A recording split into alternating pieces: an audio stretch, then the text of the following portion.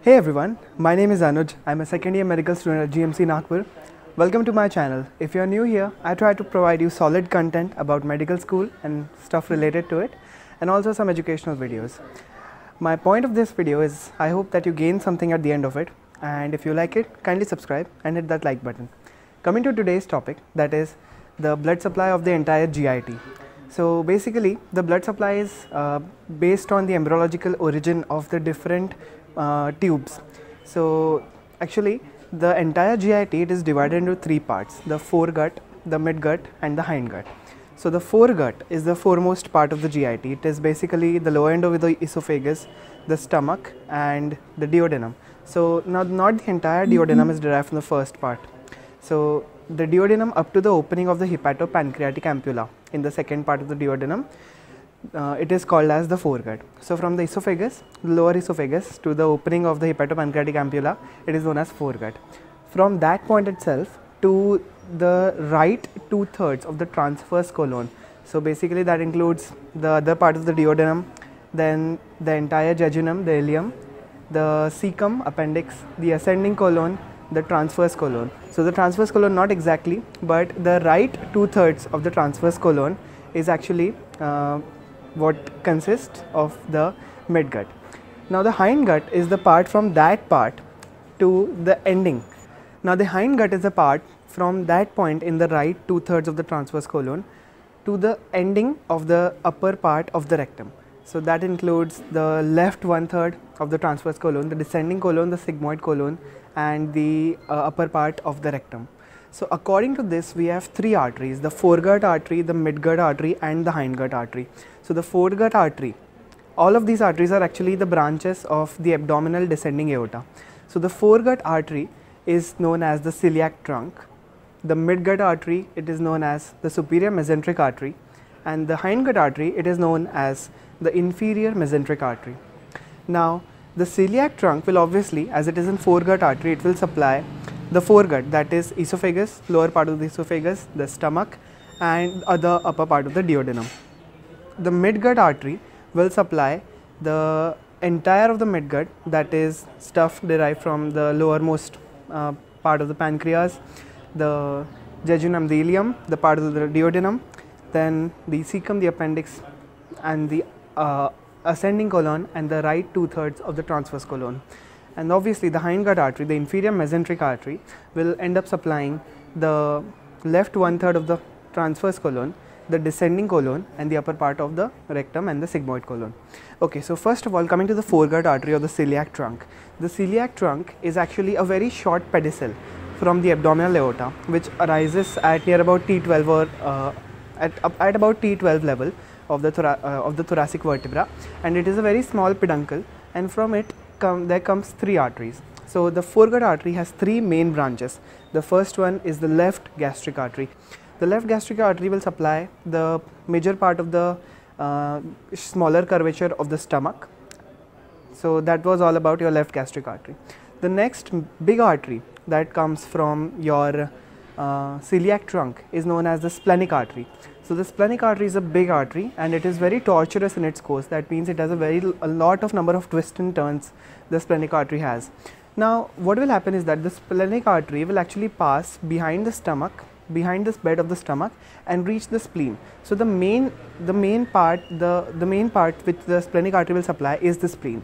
But on its course to the spleen, it also gives out various branches. So these branches will actually cause the blood supply to different organs. So obviously, since it's the foregut artery, it will supply the stomach. So it supplies the stomach by a couple of methods. So first of them is that one of the major branches of the splenic artery are known as short gastric arteries. The short gastric arteries are basically supplying the upper part of the fundus and the greater curvature of the stomach. Now the splenic artery will also give something called as the left gastro-omental or the left gastroepiploic artery. So that is nothing but it is an artery which is derived from the splenic artery, and it will end up supplying the greater curvature of the stomach along with the omentum, or what we call as the apron, which is present right in front of the GIT. The splenic artery also is the major blood supply to the pancreas. It gives out the bigger pancreatic arteries and the artery to the tail of the pancreas. Coming to the third branch of the celiac trunk, that is the common hepatic artery. So now the common hepatic artery is nothing but the last branch of the celiac trunk. It is, as its name suggests, major part it will go to the liver. But along with that, it also supplies various other parts in accordance to it. So the common hepatic artery, first in its course, it gives out the first branch, that is the right gastric artery. Now remember, the left gastric artery was the direct part of the celiac trunk, but the right gastric artery is a branch of the common hepatic artery. Now as it gives that branch, it gets smaller. So now that smaller branch will give out basically one artery which is big enough. So that artery, which is a branch of the common hepatic artery after it has given the right gastric artery, it is known as the GASTRO-DUODENAL artery. So as its name suggests, it's going to supply the stomach as well as the duodenum. So now the GASTRO-DUODENAL artery, as it goes down in front of like the pylorus of the stomach, so what it does is basically divides into two parts. So now the first part is known as the gastro-omental artery. Now remember, we had a gastro-omental artery earlier from the splenic artery. That was the left gastro-omental artery. Now this is the right gastro-omental artery. So the right gastro-omental artery is actually the branch of your gastro-duodenal artery, and the remaining branch of the gastro-duodenal artery is known as the superior pancreaticoduodenal artery. I know it may sound a bit confusing, but stick with me. Now the hepatic artery, which was originally going out, so now that artery is known as the proper hepatic artery. Now the proper hepatic artery divides, and it is divided into two parts, the right and the left hepatic artery. The right hepatic artery ends up supplying the gallbladder and the right lobe of the liver. The left artery supplies the majority of the left side of the liver. So that was about the foregut artery. Okay, so as I was saying, that this is the foregut artery. Now the foregut artery will give three branches. That is, first is the left gastric artery, which will supply the lesser curvature of the stomach. So there is the left gastric artery. Second is this big artery known as the splenic artery. The splenic artery is trying to go into the spleen. Here there should be a spleen. It gives, you can see, short gastric arteries right here, and it will also give something called as the left gastro-omental artery. So that was all about the splenic artery. The most complicated artery we have here is the hepatic artery. So this is the common hepatic artery. First of all, it gives the right gastric artery here. Then it will give a peduncle known as the gastro-duodenal artery. So the gastro-duodenal artery actually goes and divides into two parts, 1 and 2. So the second part here, it is known as the right gastro-epiploic artery, like we had here, the left gastro-epiploic and the anastomose here. And this part, this is known as the superior pancreaticoduodenal artery. We'll see soon here that there is something also called as the inferior pancreaticoduodenal, and there is something called as superior pancreaticoduodenal. And finally, the common artery becomes the proper hepatic artery, and the proper hepatic artery is divided into right and left branch. So right one will supply the gallbladder, right lobe of the liver, and the left one will supply the left lobe of the liver. Summarizing, the celiac trunk has got three branches: the left gastric artery, then the splenic artery, which supplies the spleen and gives out a branch known as the left gastroepiploic artery, and then also the short gastric arteries. Then we have got common hepatic artery. Now common hepatic artery will give out something called as the right gastric artery. Then it will give out also the pancreaticoduodenal artery as a branch of the gastro-duodenal artery, and then also the hepatic arteries itself. Coming to the second part, that is, we have got the midgut. So now the midgut is from again the papilla of VATER to the right 2/3 of the transverse colon. So what we have is basically the superior mesenteric artery. Now superior mesenteric artery arises at the level of L1, and it is also a content in the transpyloric plane. So the superior mesenteric artery basically also has about 4 or 5 branches. So first of all, if you remember, we had superior pancreaticoduodenal artery as a branch of the gastro-duodenal artery and the pancreaticoduodenal artery. Now we have the inferior pancreaticoduodenal artery, which is actually the branch of nothing but the superior mesenteric artery. So that is the one of its branch. It will go ahead and supply the part of the duodenum which is in the midgut, and also the pancreas, which was not supplied by the splenic artery. Now also this artery, the superior mesenteric artery, has a lot of branches. Since the midgut, the major part of the midgut is the intestines, the small intestines. So the small intestines, we have jejunum and ileum. In the small intestine, we have jejunum and ileum. So the small intestine, it is supplied by the superior mesenteric artery. The superior mesenteric artery will give out a branch that will supply the ileum and the jejunum. So those are jejunal and ileal branches of the superior mesenteric artery. Then it will give out one major branch known as the ileocolic artery. Now the ileocolic artery is special because it will supply a part of the small intestine as well as a part of the large intestine.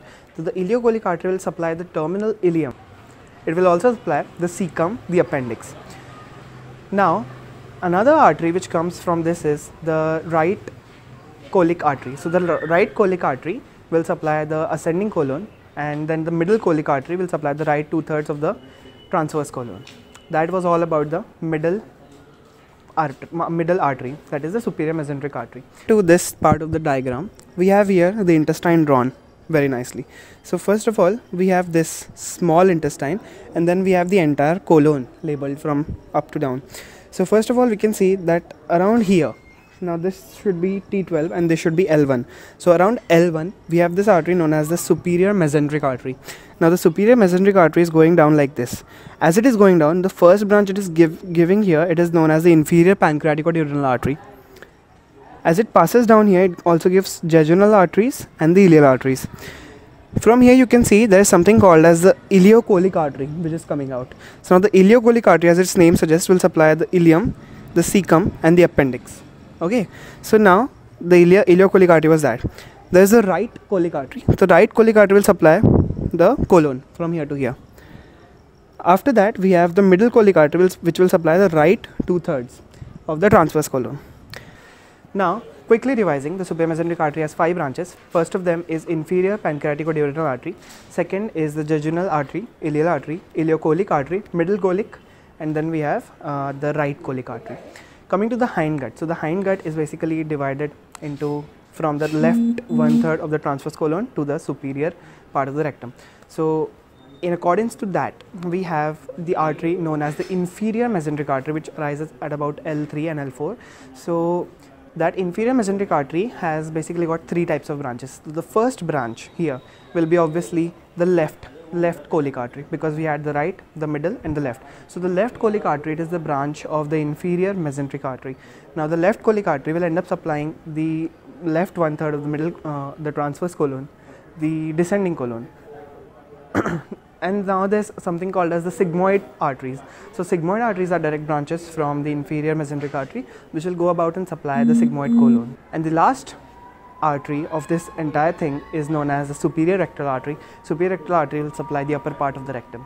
Similarly, we have the inferior mesenteric artery right over here. So the inferior mesenteric artery will, as you can see from its major branch, the left colic artery is supplying so much part of the descending colon.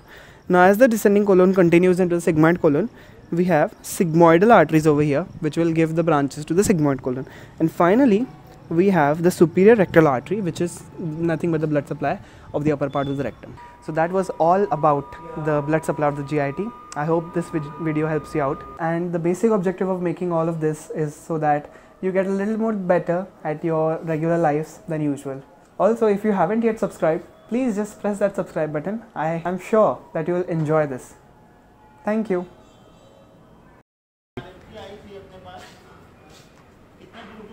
आपको अभी use करना है 5 minute बस.